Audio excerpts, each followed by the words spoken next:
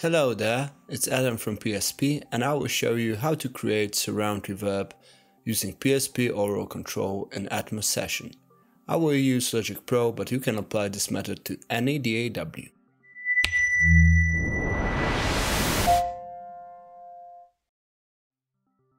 Let's create an Atmos session from the template.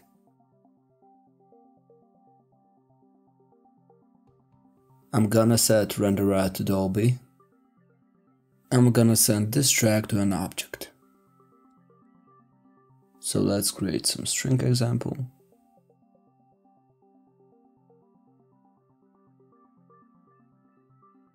And multi-channel bus based on 7.1.2 bed.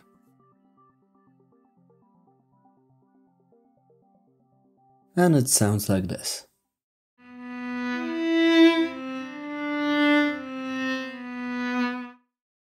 Now I will create some space with my favorite reverb.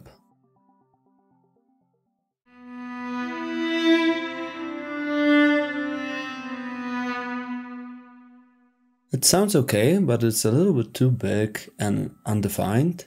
So I'm gonna shape our space with PSP auralControl by adjusting pre-delay times, levels and filtering.